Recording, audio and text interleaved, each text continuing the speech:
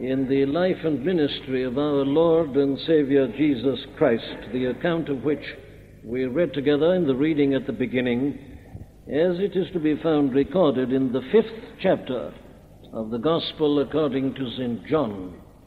And in particular this evening, I should like to direct attention to the 10th verse in the 5th chapter of the Gospel according to St. John.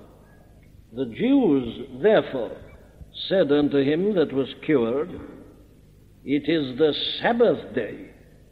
It is not lawful for thee to carry thy bed.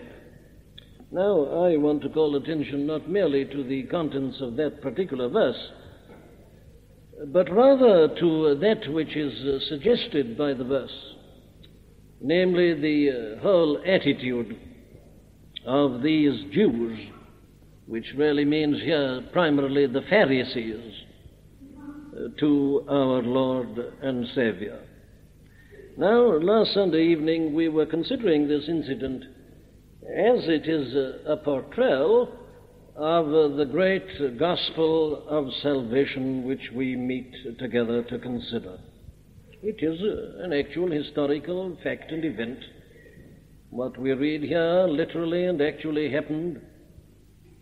I don't understand a man who is in difficulties about miracles. If you believe that the Son of God rarely came down into this world, you shouldn't be surprised if you read that he worked miracles. And he did. And this miracle actually took place. But we were concerned about it not only in and of itself, but as it is a portrayal and representation of this wondrous and glorious gospel of salvation. But now tonight I want to direct attention to the response to that. Here it is, it took place. And any event such as this of necessity produces some kind of a response. And this incident produced a response. And what we are told here is of the two responses to the one and same incident. We have on the one hand the response of these Jews, and on the other hand we have the response of the man who was healed. And you notice that they are diametrically different and opposed. Surely we all must feel as we read this story, this incident, this account, a sense of surprise and of amazement as we read of the response of these Jews. Never, perhaps, has the word therefore had such a strange significance as it has in this particular 10th verse, and that is why I'm taking it as my text, especially taking it in connection with verse 9. Listen. And immediately the man was made whole, and took up his bed and walked. And on the same day was the Sabbath. The Jews, therefore, because of what had just happened, said unto him that was cured, It is the Sabbath day. It is not lawful for thee to carry thy bed. Notice the therefore. Because of the miracle, because of the healing, because of the curing, because of this miraculous and supernatural thing which had just taken place. What a reaction. What a response. How different, I say, from the response of the man who was healed. Now, my point is that surely all this must come to us as something amazing and astounding and almost incredible. Isn't it almost beyond comprehension and beyond credibility that any man or any group of men could possibly react in this extraordinary manner to this momentous thing that had just taken place? And yet all of us who are familiar with the Gospels are not surprised, because as you read through these Gospels, that's what you find, isn't it? Our Lord performed miracle after miracle. He worked these deeds of kindness and of compassion. He relieved suffering. And yet what did he meet?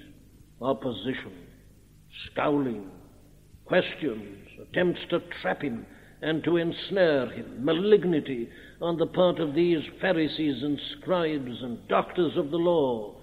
On he goes, working his miracles, and they take up stones and throw them at him. He spoke as never men spake. Gracious words came over his lips, and yet they bared their teeth at him and snarled at him. And eventually they all joined together. People who formerly had been at enmity, like Pilate and King Herod, people who hadn't spoken for years, they came together and plotted together against him.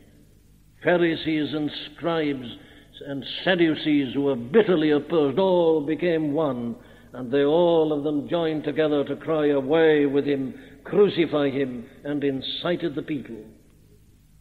And as we know, he ended his life upon a cross between two thieves. They hurled shame and scorn and derision upon him. That was his fate. That was the end of his life. Now, I'm just asking a question. Why was that? What explains that? What can account for such a response, such a reaction to these mighty things that were here done on the face of this earth by the Son of God? That's the question. And there is no more important question confronting the human race this evening than just this question. But let me make it perfectly plain and clear that I'm not putting this question to you this evening theoretically or in an academic manner.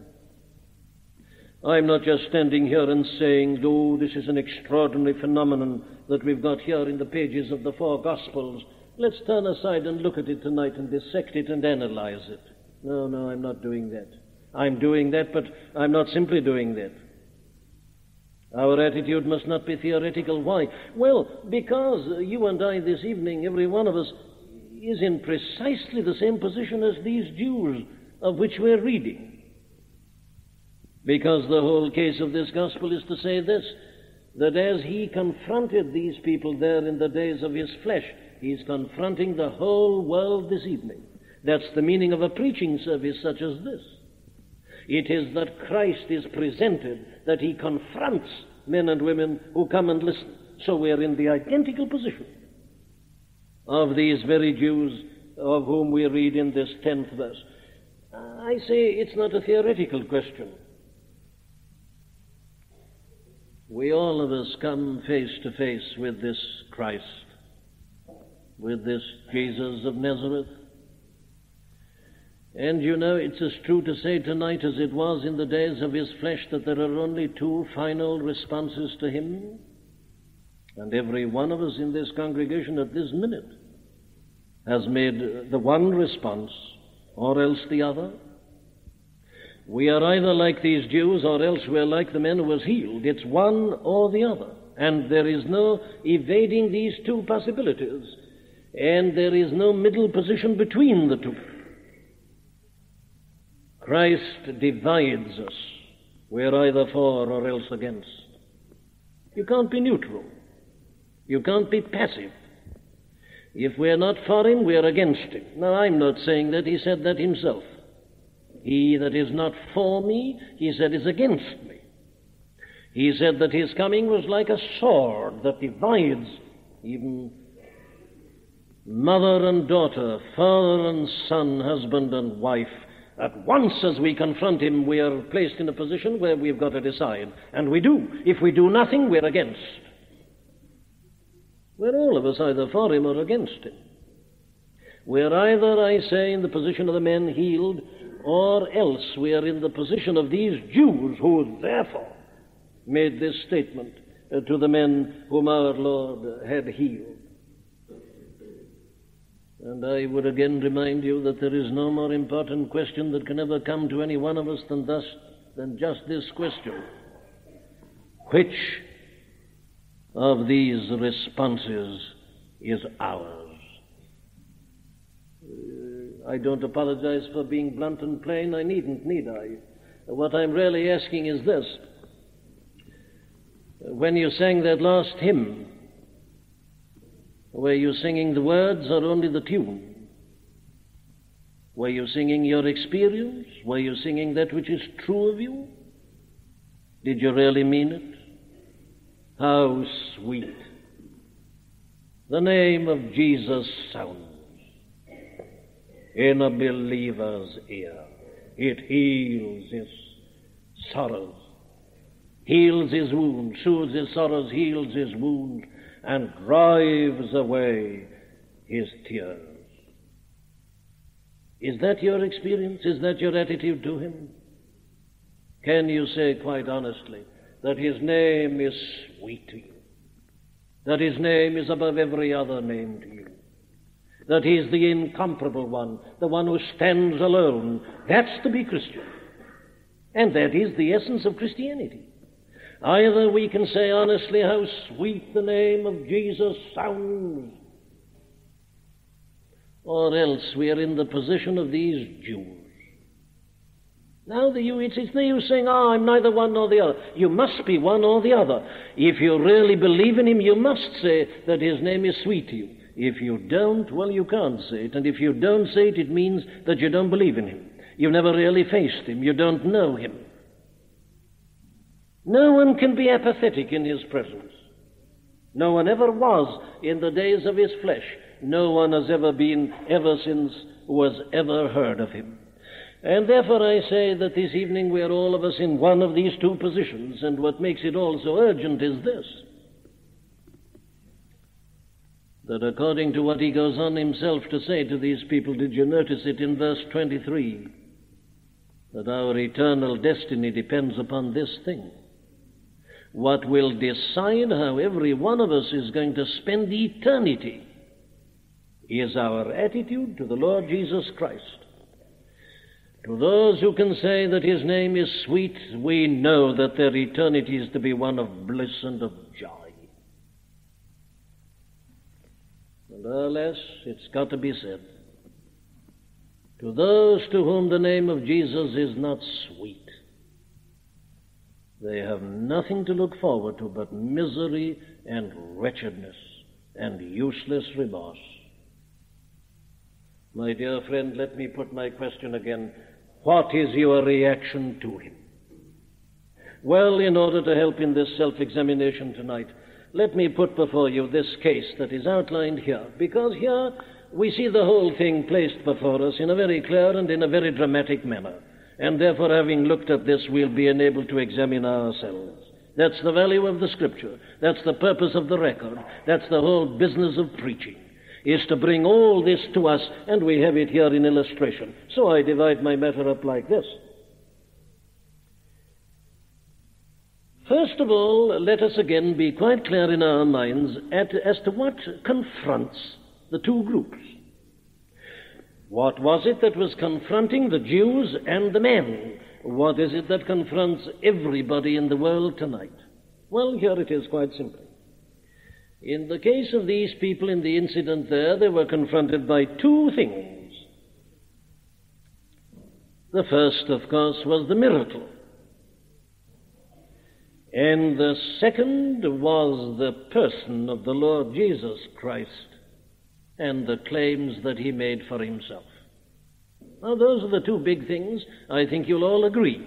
Here is a person called Jesus of Nazareth, and he suddenly comes to this place, the pool of Bethesda. And there are all these people. This man in particular had been going there, carried there 38 years, impotent, unable to do anything for himself. And all the others, you remember, the blind, the lame, the impotent, the withered, and so on, all desperate and hopeless, waiting for the stirring of the waters that they might get in first and be healed. Suddenly there walks into this hopeless, helpless crowd this person, this extraordinary person, Jesus of Nazareth. And he approaches this man and says, "Wilt thou be made whole?" And the man, you remember, makes his speech and says, "What's the use of asking? I've been here so long and I've got nobody. I'm a poor man. I haven't got a servant to put me in. Everybody else is rushing in before me. I've nobody to put me in. It's always somebody else." And suddenly our Lord looked at the man and said, "Wilt thou be made whole? Very well then. Rise, take up thy bed and walk." And the man immediately was made whole and took up his bed and walked. The miracle, the astounding miracle, it's confronting him, it's confronting the Jews. And then with it, I say, is the person. And the claims he makes for himself, they understood the claims all right. He looked at them, you remember, and said, "My Father worketh hitherto, and I work." And the Jews sought the more to kill him because he had not only broken the Sabbath, but had also said that God was his Father, making himself equal with God. And they're quite right. That's exactly what he does mean. But there he is standing before them. He not only works the miracle, he speaks, and he makes claims. And there they are. They're confronted by the two tremendous things. Now, I'm saying that both parties were confronted by the same facts exactly. The same miracle, the same person, the same words, the same claim. Now, all that is equally true of everybody who's in the world this evening. It's true of Christians, it's true of those who are not Christians. Shall we therefore remind ourselves very hurriedly of the facts by which we are confronted? What is it that Christianity holds before men and women tonight? What are these things which I claim are facts confronting us? Well, I divide them up like this. First of all, take the Bible itself. Take this book. Here is a book that is confronting the human race tonight. What does it confront them with? What are the facts which it holds before them? Well, take your Old Testament. What do you find there? Well, you find that standing out prominently above everything else is the history and the story of that people called the Jews. And what a story it is, what a remarkable story. How did they ever come into being? How do you account for the Jews? How do you account for the strange vicissitudes through which they passed? How do you account for the fact that this little race and this little country became so mighty at times? How do you explain it? How do you explain their persistence in spite of all that is so true of them and in spite of these mighty dynasties by which they were surrounded? How do you explain the phenomenon, the fact of the Jew in history running right through the Old Testament? And you can trace it likewise in secular history. There it is. But take another fact that stands out prominently in the Old Testament. The fact of prophecy. There's a great deal of prophecy in the Old Testament. A number of things are foretold there. It's said quite categorically that certain things are going to happen. And in the Old Testament itself you can see some of them happening. Certain warnings that God gave to these people, and they came to pass. Certain predictions that were made about some of them, about a man like Abram at the age of 99 and his wife over 90, that they're going to have a son, and the son came. These are the kind of things that confront you here. Not only that, there are still more specific things than that. There are prophecies and predictions as to someone who's going to come into this world, that a virgin is going to give birth to a child. He's going to be born in a place called Bethlehem. All that's in the Old Testament. And many other details in a most amazing manner, that he'll be of the tribe of David, and all these other things. What's going to happen to him, the opposition he'll meet, the scorn and the persecution, how he's going to ride into Jerusalem on the back of the foal of an ass. All these things in the Old Testament. Prophecy. Now, there, I say, are some of the great facts in connection with the Bible that stand before us and insist upon some kind of a verdict with respect to themselves. Then, in addition to that, we turn over into the New Testament, and what do we find? Well, here, standing out above everything and everybody, is this blessed person, Jesus of Nazareth. And what do we find here? Well, we find a person, we find a life lived. We find someone who, though born in poverty and never had any training at all, understands more about the law than the greatest experts and all the Pharisees. It's here, it's confronting us, this phenomenon that's been thrown up.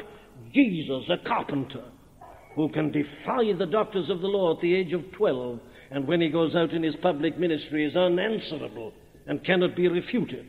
A phenomenon works these miracles. All this is standing before us. His words, his teaching. And then the most amazing thing of all, his death. This man who could quell the raging of the storm at sea, who could heal the leper, give hearing to the deaf, make the blind see, raise an impotent man up like this by just a word, who could raise the very dead out of the grave, is arrested and in apparent weakness, is crucified and dies, and is buried in a grave, and the stone is rolled over on the face of the grave. But, and here it is, the most momentous fact of all, he rose again, the resurrection, and revealed himself to chosen witnesses, 500 people together on one occasion. The resurrection. Here it is facing us. These are the claims, these are the statements about this person. And then add to this the story of the church. You remember the 12 crestfallen apostles, disciples, don't you? Who, in spite of his teaching, were completely shattered when he was crucified on the tree, didn't understand, and felt utterly hopeless and utterly disconsolate. But wait a minute, I notice in a few months these men are preaching about the place. One of them, the Apostle Peter, stands up in Jerusalem, in the very center of the opposition, preaches one sermon, 3,000 people are converted. What's happened to him? What is this? This is the result of the resurrection and the result of the sending of the Holy Spirit. Now, the fact of the change in the apostles is a fact of history. Christianity belongs to history. You'll find it in the secular records, even of the Roman Empire. It became a problem, it became a phenomenon. These Christians were charged with causing political uprisings. There it is in the secular history. The church, where's she come from? How do you explain her? A momentous, mighty fact, the Christian church. Trace her history and her story down the running centuries. See the attempt of the Jews at the very beginning to destroy her. See the attempt of the great mighty Roman Empire to exterminate her. See the attempt of Greek philosophy to throttle her and her teaching by ridicule and by cleverness and worldly wisdom.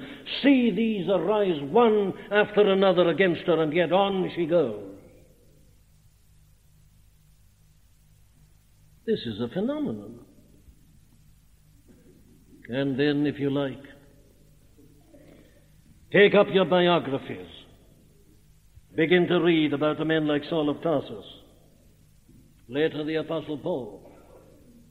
Read of Augustine. Oh, read of all these mighty men coming down through the centuries. Go and talk to them. Listen to them. See what happened to them, the change in their lives, the men they became, what they did, the greatest benefactors the world has ever known. Look at them. There they are standing before you. They're confronting you tonight. The facts.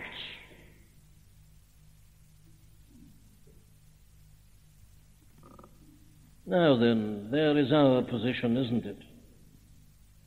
Before the Jews and these men were the miracle and the Christ incarnate and his claims. And there I put very hurriedly and inadequately before you the phenomena, the facts facing and confronting the human race at this very moment. Now then, let's look at the attitudes. First of all, let us look at the attitude of these Pharisees. The Jews therefore said unto him that was cured, It is the Sabbath day, it is not lawful for thee to carry thy bed. You see their reaction, don't you? Annoyance, irritation, unbelief, rejection. What's the cause of this? That's the question. And, my dear friend, let me remind you again that I'm doing all this in order that if you who are listening to me at this moment are not a Christian, and you cannot say honestly how sweet the name of Jesus sounds, I'm trying to show you why you are in that condition. You're like these Jews. What accounts for their reaction? There's one word that puts it all, and it is the word prejudice. Nothing but prejudice, nothing whatsoever, but sheer prejudice, which is always the result of sin. Sin prejudices us against the truth of God. That's what it did away back at the beginning, and the devil knew how to use it so perfectly. He came to Adam and Eve and he said, "Hath God said?" God's against you. At once the prejudice has been put in. God's against you. And the moment you get that prejudice, well, it's going to color everything you do and everything you say. It'll control all your thinking, and it'll all be blind, as Paul says in writing to the Corinthians, 2nd chapter, 4th verse, and 4th chapter and about 4th verse. If our gospel be hid, it is hid to them that are lost, in whom the God of this world hath blinded the minds of them that believe not, lest they believe the glorious gospel of Christ. The trouble with every unbeliever, I say, is nothing but sheer prejudice. Because he doesn't believe that, he doesn't say that, he doesn't like that. He talks about knowledge, doesn't he? He talks about cleverness, talks about his brain, talks about science, zeta, and so on. Wonderful advances, 20th century. Knows so much, can't possibly believe it. But, my dear friend, knowledge has got nothing whatsoever to do with it. I can prove that quite easily. It's purely a matter of prejudice. And I prove that, you see, like this. I can take the same men with the same brain, the same knowledge, the same everything. At one stage in his life he's against, then in the second stage he's for. With the same gigantic brain, with the same immense knowledge, with that vast erudition, with this command of science, whereas he formerly rejected, he now believes. But of course there is a case in the Bible itself that settles that point once and forever, and it is the case of the man whom we know as the Apostle Paul. As Saul of Tarsus, the Pharisee, hated Christ and would have exterminated his cause. And then the same man was converted and became a Christian, and he begins to sing how sweet the name of Jesus sounds, the same man. And he looks back and he says, why did I reject? Why was I against? And he says, I did it ignorantly in unbelief, prejudiced by sin and by Satan. And what a devastating thing prejudice is. Had you realized, my friend, that if you're not a Christian, you're just governed by prejudice, you're blinded by prejudice, and this is how it works. It's shown here very perfectly in this illustration. What did prejudice do to these men? Well, here's one thing it did. It meant that they were utterly preoccupied with their own difficulties and their own problems. And they were so much preoccupied with their own difficulties and their own problems that they couldn't see the big facts that were staring them in the face. Did you see that? The Jews therefore said unto him that was cured, it is the Sabbath day, it is not lawful for thee to carry thy bed. See, they don't see the cure. They see this man breaking the laws, they think. They see some detail in their elaboration, false elaboration of the law, transgressed. They're preoccupied with their own ideas and their own thoughts, and absolutely controlled by them. That's, you see, how prejudice does blind us. And isn't that the simple truth about all who are not Christians this evening? They're so preoccupied with their own problems and own difficulties with regard to the Scriptures and all these things that they see nothing but that. You know them, don't you? A man says, I'm not a Christian, and you say, well, why are you not a Christian? He says, you know, this Bible, it troubles me. Who was Cain's wife?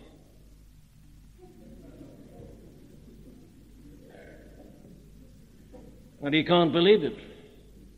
Doesn't say a word about Jesus Christ, Cain's wife, there it is, and that fish, whatever it was, that swallowed Jonah, and these miracles. Well, I just can't, says the man. You know, I'm a scientist, I'm scientifically trained. Miracles, they're impossible. And there he is, every time you meet him, up it comes, miracles. I don't want to ridicule, but I am trying to present a true and a fair picture. And I think you'll have to admit it's true. People come to me and say, you know, I don't understand this. If you say there is a God, why does he allow war or this or that or the other? That's it, always the same question. They come filled with their difficulties, their problems, the things they can't understand, and Christ is there the whole time, and they say nothing about him as if they'd never seen him. They're immersed in their own problems. These people here, they are, it is not lawful for thee to carry thy bed, they say to a poor man who hasn't been able to move for 38 years. I agree with you, it is a matter for laughter, and yet I'm not sure whether it's laughter or tears, that men can be so blinded and prejudiced, and so kept from the big things by these little things in which they're immersed and by which they're preoccupied. Their difficulties, their problems, this, that, and the other. Here they are. Let me hurry to the second. I've already mentioned it. Because of that, you see, you get their consequent failure to face the big facts.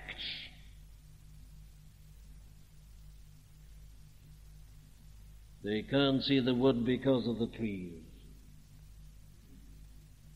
Did you notice how it comes out in their very language? Notice the difference of the speech of the Jews and the men. The Jews therefore said unto him that was healed, It is the Sabbath day, it is not lawful for thee to carry thy bed. Listen to the men answering.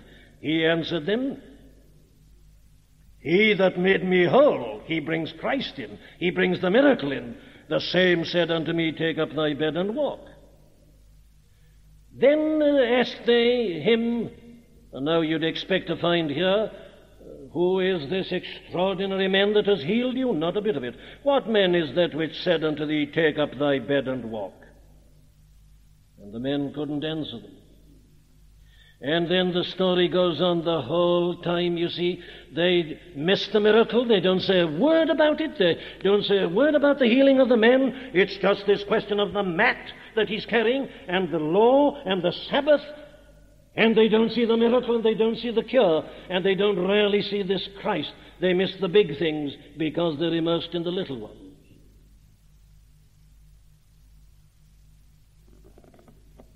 Isn't that still the trouble? Have you considered him, my friend? Have you looked at Jesus of Nazareth? Forget all about miracles for a moment. Forget about all these particular difficulties of yours.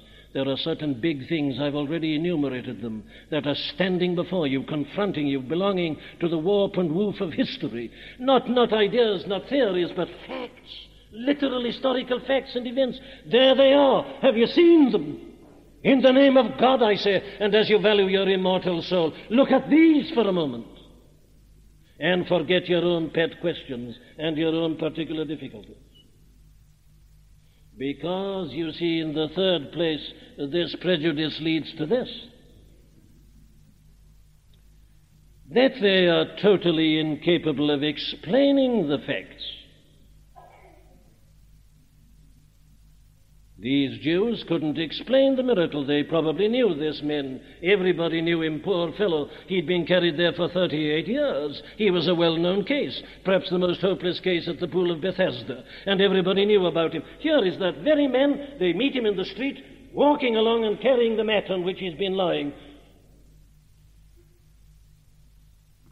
And on their hypothesis and on their view, there is no explanation whatsoever of the miracle. Isn't it amazing that they didn't address themselves to that? Isn't it surprising that they didn't stop and say, Men, what's happened to you? How's this taken place? Who's done this? Surely this is no man could do this. You haven't done it yourself. Well, who's done it? What is this? How have you been healed? They never asked that question. Never. Interested in the mat. Oh, that they had asked, how did he do it? Who is this who can do such things? But now they've got no explanation of the big thing that's confronting them. And you know, mankind is still in that position if it doesn't believe in the Lord Jesus Christ. Take the man, for instance, who says that Jesus Christ was only a man and no more, and just a teacher, and he didn't work miracles. Well, very well, if they say that, you see, what they're really confronted by is this. If he was only a man, well, then I say he was a blasphemer, because he claimed to be the Son of God and claimed to be equal with God. You can't have it both ways. If Jesus is only a man, well, then I say he was either a blasphemer or else a lunatic. There's no choice between those two positions. And they're left in this position of utter contradiction, utterly inconsistent with themselves. He and all that has been done through him is left without any explanation at all. That this vital bit of history is meaningless, it's useless. Ah, yes, but the tragic thing about them, I always think, was just this. That they were so blinded and governed by this prejudice that not only did they fail in the respects which I've been outlining, but they failed supremely, I think, at just this point. Why didn't they go to him and ask him to explain why he had done this thing on the Sabbath? They never asked him. Now, you see, if they'd been thinking clearly, they would have done so of necessity. Now, this is their problem. Here is a man who has healed another on the Sabbath, and he has caused him to carry his mat on the Sabbath, which to them was a breaking of the law. Now, if they'd only been able to think clearly and without prejudice, they, I think, would have worked it out like this. They'd have said, this man has been healed. This is undoubtedly a miracle. This must be the action of God. This man who has worked this miracle must have some divine power that we don't understand and we don't possess. And yet he's done this on a Sunday.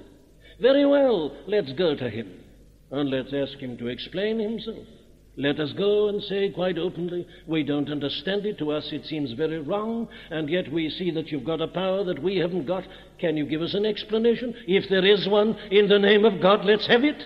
Do tell us, explain to us. They'd have gone to him in humility, even as Nicodemus went, and they would have asked, well, now tell us, give us an explanation. They never did it.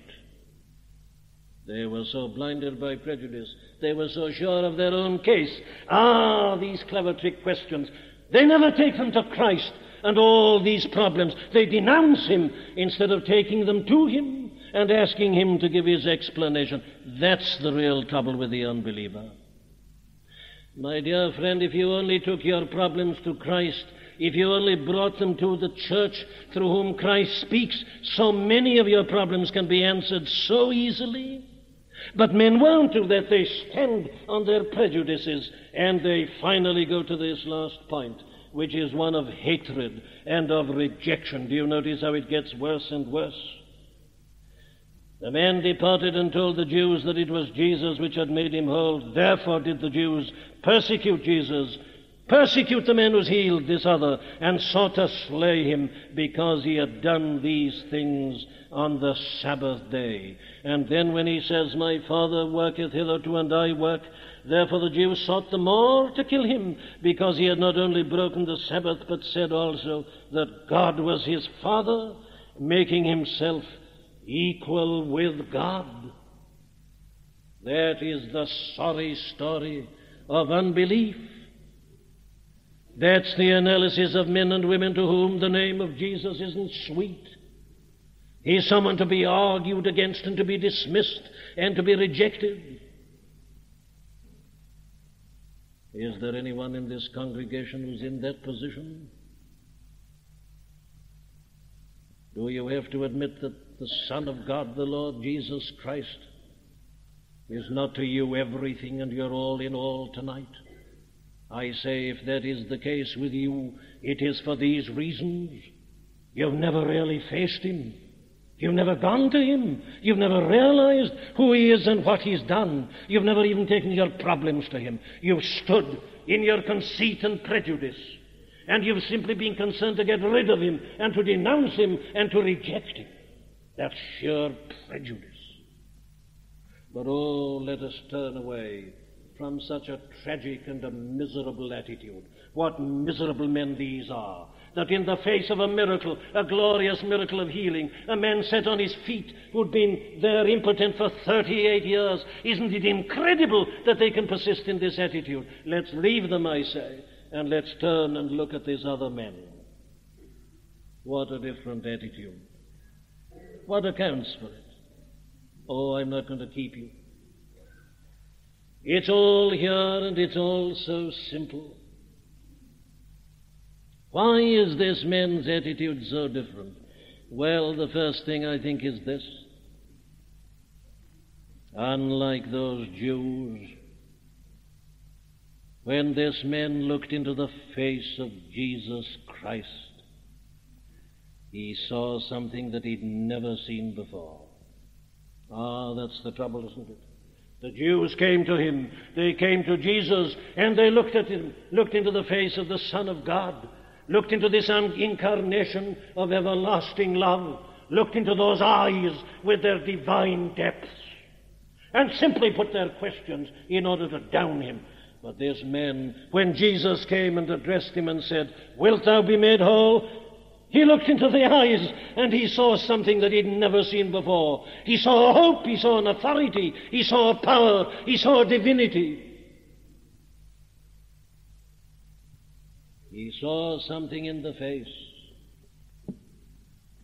He saw something, he heard something in the voice. Many people had gone to him at that pool and had offered their sympathy, and perhaps that in a very vague and general way had offered their help. But he'd never heard a voice like this. I believe he said to himself what the soldier said later on, "Never men spake like this man." An authority, a power, something in the question, "Wilt thou be made whole?" He asked it in such a way as to say this, if you want it, you can have it. And he'd never felt that before. Everything was impotent, everything was but general. But here comes someone and says, "Wilt thou be made whole?" And as he hears that "wilt," he says, "I see a possibility." He looked into the face of God. He saw something, he heard something, and he submitted, he obeyed. So when Christ said, "Stand up on thy feet, take up thy bed," without thinking what he was doing, the man who hadn't been able to move for 38 years, he simply did it. He did it automatically, submitting to the authority of the Son of God. And that is what happens to every man who becomes a Christian. Suddenly or gradually it comes to him that here is someone who stands alone. Not a man amongst men, but God come in the flesh. He hears his words, he feels the power of his voice, and at once he's disturbed. He's condemned perhaps at first, and then he feels the hope, and he responds, he believes, he trusts, and he obeys, and he rises out of his sin. That's the secret of the man, isn't it? And you see what it leads to is this, that he the whole time goes on talking about the Lord Jesus Christ. He's aware of what Christ has done for him. Look at these men, their legalistic minds. "Is it is not lawful for thee to carry thy bed?" He answered, "He that made me whole." Stop talking about mats, he says, talk about him. Stop talking about your law and look at me. There I've been for 38 years. Look at me now. He did it. He that made me whole. He talks about Christ and about Christ alone has been able to do for him. He that made me whole. This is the language of the Christian, not your little arguments about miracles and providence, and I don't understand this and I can't follow that, and it says this here, but that seems to contradict. Oh, all's gone. He. And he that has made me whole. He that has given me a new nature and a new life.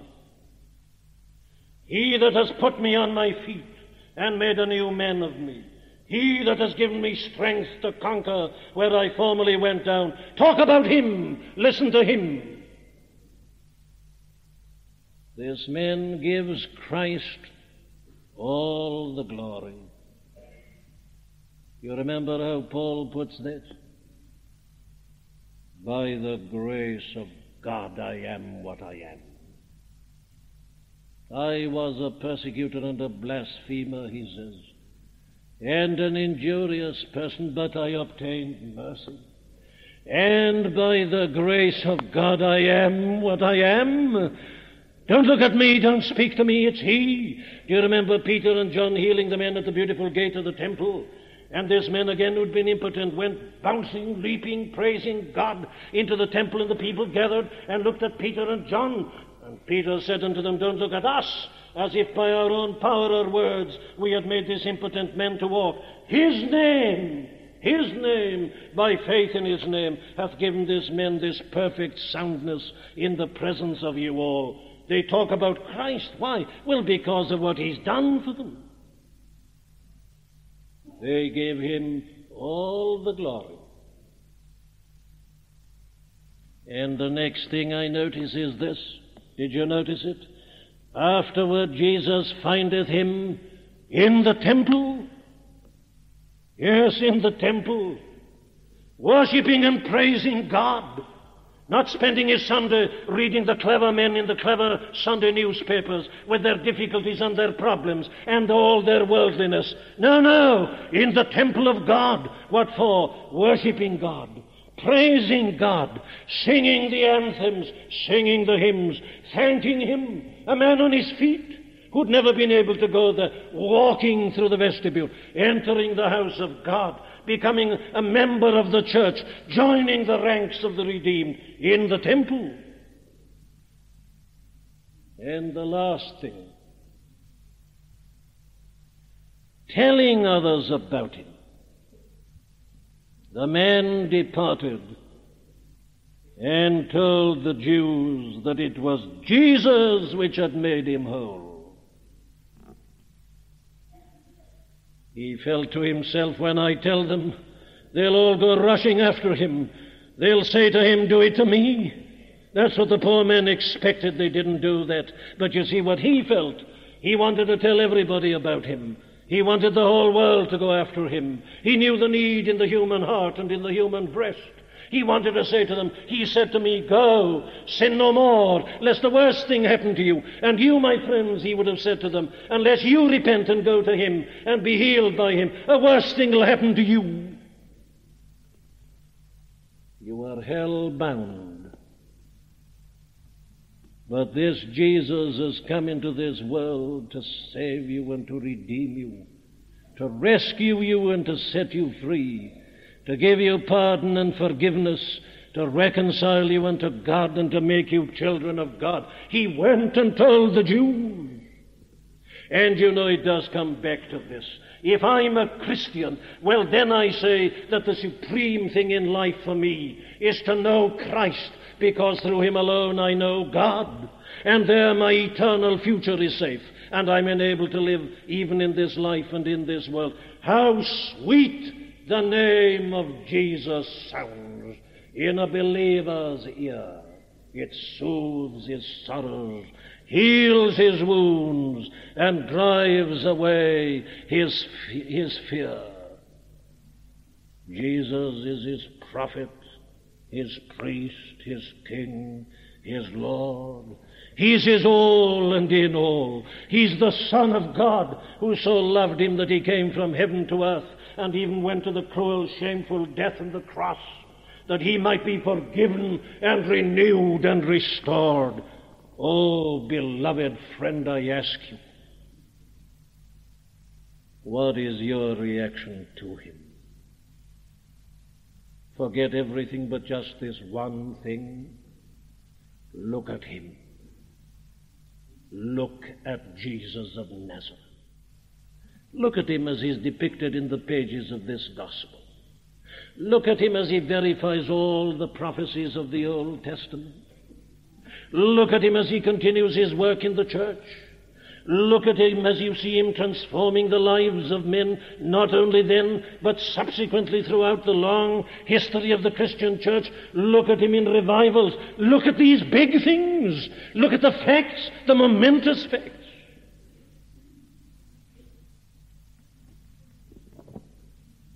I cannot believe that you can go out of this service still just harboring your little arguments and difficulties. Forget the mat, I say, and see the man who's carrying it. And see that there is only one who can do such things. And that is Jesus of Nazareth, the Son of God, the Savior of your soul. Look at him.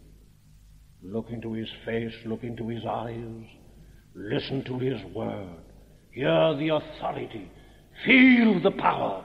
Go to him and submit. Take your problems to him. Take your questions. He'll never refuse you. He'll never reject you. You'll find him patient and compassionate. He'll listen to you. He'll allow you to speak your nonsense as he's listened to my nonsense. He'll listen and he'll answer. Go to him just as you are, with all your problems and failings and difficulties. Go to him honestly and fall before him and listen to him. And he will make you whole. Amen. We do hope that you've been helped by the preaching of Dr. Martyn Lloyd-Jones. All of the sermons contained within the MLJ Trust audio library are now available for free download. You may share the sermons or broadcast them. However, because of international copyright, please be advised that we are asking first that these sermons never be offered for sale by a third party. And second, that these sermons will not be edited in any way for length or to use as audio clips. You can find our contact information on our website at mljtrust.org. That's mljtrust.org.